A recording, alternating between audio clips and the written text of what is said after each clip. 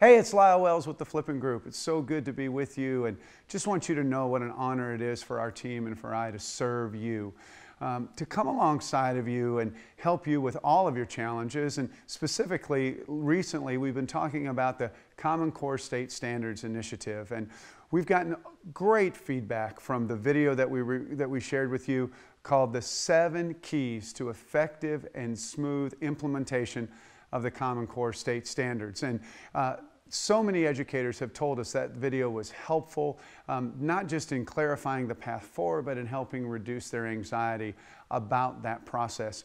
If you haven't had a chance to see that video, there's a link right now on the screen above my head where you can click on and see that entire video. Knowing what to do is only half the battle. The other half lies in knowing how to do it. So many times we have a clear understanding of what we need to do, but no path forward. Well, if you're sitting here thinking about how am I going to implement the Common Core State Standards, there are really essentially 3 options. Option number 1 would be this: do all the work in-house. Now, initially that option sounds like the most cost-effective. We'll use our people, we'll do it our way, but let me caution you against some potential hidden costs there. There's a financial cost of pulling teachers out and having to backfill with substitute teachers. That can get very expensive very quickly. But there's also other costs. The quality of instruction. When we're taking out high quality teachers and replacing them with substitutes who may have teaching skill, but because of the dynamics, the impact of instruction is still there. There's also the fatigue factor. As we continue to load up on some of our best and our brightest educators, and we put more and more on them, and we keep them later in the school day, or we bring them in earlier in the morning to meet and work on this, we fatigue them and we drain them of their most valuable resource, and that's the inspiration and the energy that they have for doing the great job that they do. So please let me caution you against those hidden costs of doing it in-house. The second thing would be to hire a consultant to do all the work. Now, initially, I like this idea a lot. We're going to protect instructional time. We're going to protect our best people.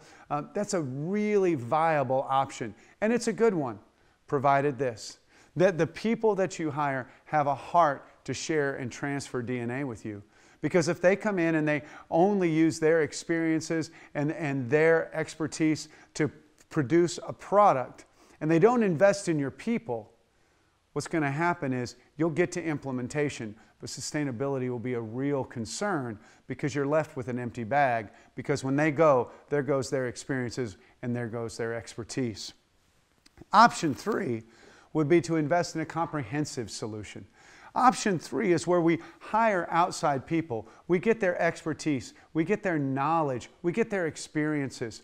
But we bring people in with the expectation that the solution will be based on an integrated approach, where the experts teach our people, where they grow our people, so that the DNA is transferred, so that the sustainability is there, because that's the most important part of this process. We don't want to spike with implementation and then see scores start to fall off again. What we want to see is performance continue to grow to a high level and stay there. Comprehensive approach would be the approach number 3. It'd be very similar to if I wanted to remodel a room in my house. Well, first option, initially, sounds good on paper. The cheapest option would be do all the work myself. But the hidden costs of the amount of time it would take me to remodel that room, that I couldn't be doing other things, the hidden costs of the fact that I'm not an expert and there may be some false starts and I won't know all the resources that I'll need, so it'll be multiple trips back and forth to the hardware store.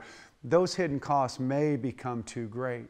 The second option would be hire a contractor who's brilliant, who's done it, but if I don't hire a contractor that's concerned about growing me or teaching me, when they leave, when they walk out the door with their tools and their talents, what I'm left with is one great room and no abilities to sustain the remodeling process.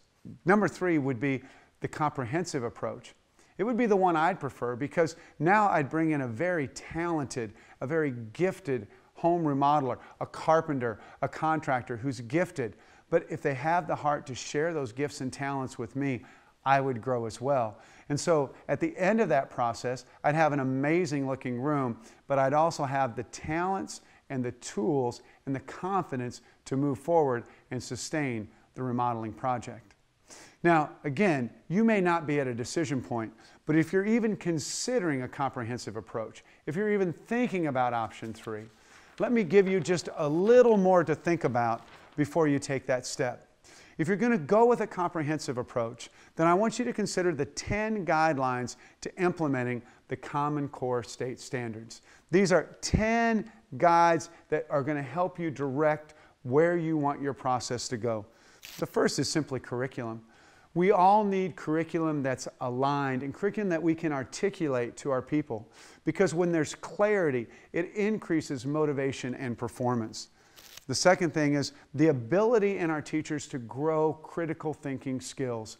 We want to see our teachers skilled and confident in this ability to give that to their students. The third is the essential learning elements. Every lesson has those essential pieces that students need to learn.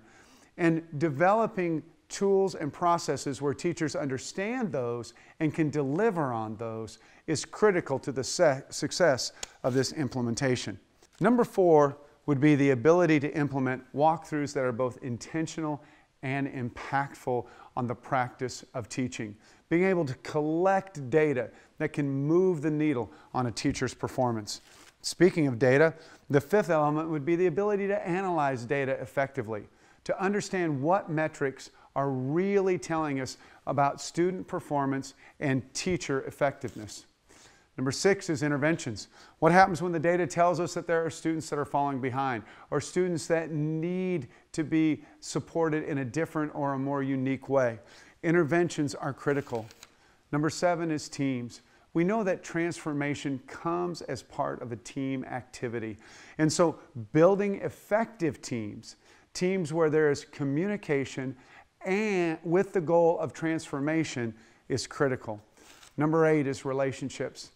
We understand we're in a relational intensive business. And so whether it's administrator to teacher, teacher to teacher, teacher to student, or student to student, all of those critical relationships help facilitate the implementation of the Common Core State Standards. And so the ability to model and build those relationships is essential. Number 9 is culture. If leadership is the behavior that influences others and drives outcomes, we understand that an organization's culture is just a collection of their behaviors. So how do we model and how do we grow effective behaviors that impact our culture? And number 10 is coaching. We all need help to grow. We say feedback is the breakfast of champions, and feedback from an effective, experienced coach who understands the process and has built the relational capacity with us to give us that feedback is one of the most dynamic ways we can impact the process of teaching students. Now, if you're interested in the comprehensive model, if you find value in that and you're intrigued by it, that's why we've established the Common Core Connection. Now, we're all familiar with Common Core, but our goal is to help you connect the dots, to take the resources, the time, the people, the curriculum, and align it and connect those dots so that the legislation truly is seen in the lesson plan, and the lesson plan translates to a higher level of learning than students have ever experienced before. Now, how do we do that? Well, we start with a curriculum guide. We've talked about an action plan and a roadmap, and our curriculum guide, in depth, vertically aligned K through 12, is the best tool that we can possibly offer you to help you reach your objectives and fulfill your vision. So this is the trail guide, but you're going to need trail leaders to guide you on that path. And so we're going to do professional development and intense pouring into of 5 of your most action-minded leaders, 5 educators who are committed to this process that you select, your highest and best talents. We're going to pour into them so they can be the trail leaders on this path, leading others, educating others in your district along the way. And then finally, we're going to provide custom coaching. Now, we understand, we've sat in your chair, and we know that as an educational leader, no day is the same. No district's the same, no community's the same. And so we're not offering a cookie cutter solution. We're bringing you custom coaching where we can hear your heart and we can help you identify the challenges and the solutions that you need in your particular situation.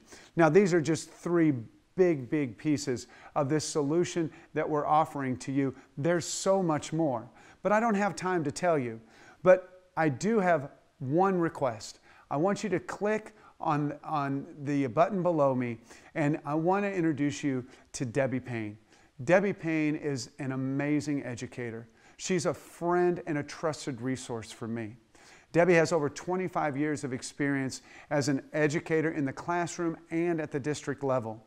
She has seen curriculum from the desk to the boardroom, and she understands how to navigate this challenge. In fact, she's helped hundreds of people with their curriculum challenges related just to the Common Core State Standards Initiative, and she's helped thousands around the world with other curriculum challenges. I want to offer you an opportunity to meet with Debbie for 1 hour over the phone. When you click, you'll have direct access to her calendar, and you can schedule a time that's convenient for you so you can sit down and talk to this amazing curriculum expert. You can ask her your most challenging CCSS questions, and you can receive some personalized coaching from her on how to move forward in this unique path. I want to challenge you to do this right now. I know we always think we don't have time, and I will tell you right now, this is an investment of time that will be a great resource to you. Debbie has helped me go from where I want to be to where I need to be as an educator, and I know she can do the same for you.